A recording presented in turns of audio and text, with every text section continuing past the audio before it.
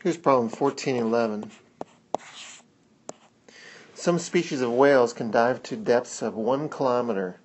What is the total pressure they experience at this depth?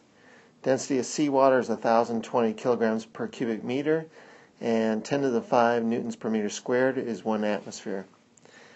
Alright, the pressure at any depth is going to equal the pressure at the top plus rho GH, where rho is the density of the fluid, G is 9.8, and H is the depth.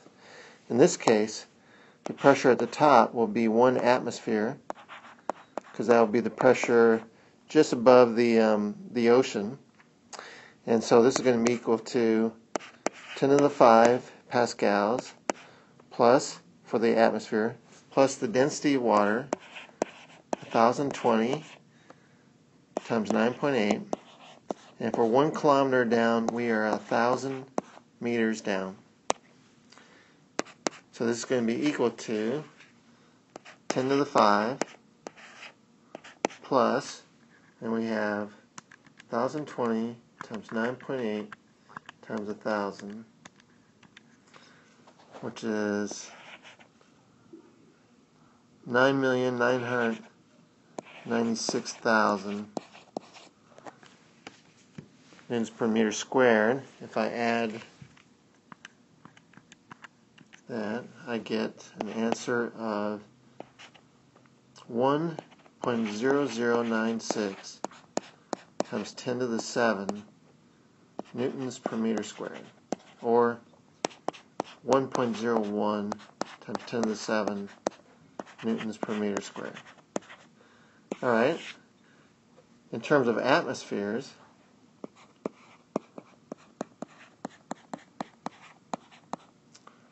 I know that there's 1 atmosphere per 10 to the 5 newtons per meter squared, so this is approximately 101 atmospheres.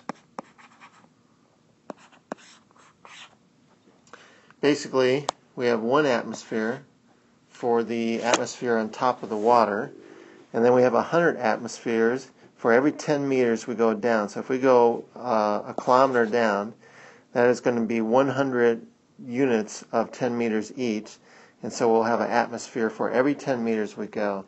So the rule of thumb is 1 atmosphere for every 10 meters of water that we go down into. And that pretty well works out pretty well. It's all linear. So if you went down 5 meters, you would have half an atmosphere and that sort of thing. So that's our answer for this problem.